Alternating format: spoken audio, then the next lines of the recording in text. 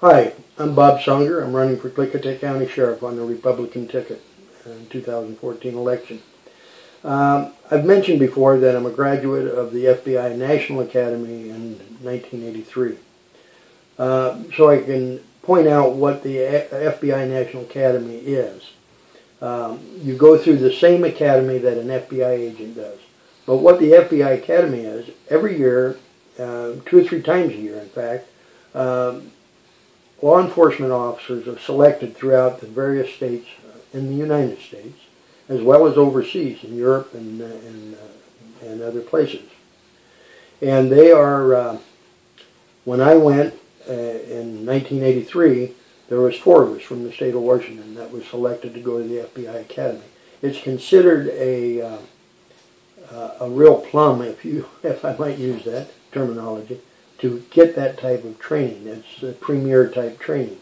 And I was very blessed and very fortunate to have been one of them that was selected to go to that. And you had to hold the rank of sergeant, at least a minimum rank of sergeant, in order to be selected for that. And so you go through 3 months of the FBI Academy, and your curriculum is command structure, management, tactics, firearms training, a whole variety of constitutional law, U.S. constitutional law. So you go through all of that, and then you graduate. The difference between that academy and the regular FBI Academy is that the FBI agents go 4 weeks longer on federal law. Otherwise, it's the same academy. Now, that doesn't mean you're an FBI agent. It means you went through their academy as a law enforcement officer.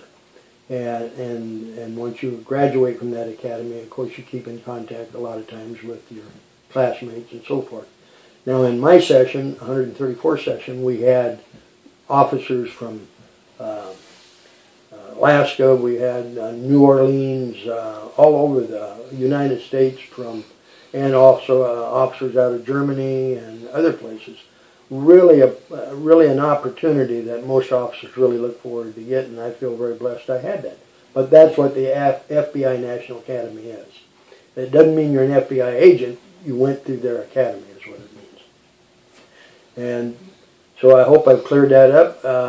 And I would request your vote on August 5th in the primary and November 4th in the general election. Thank you.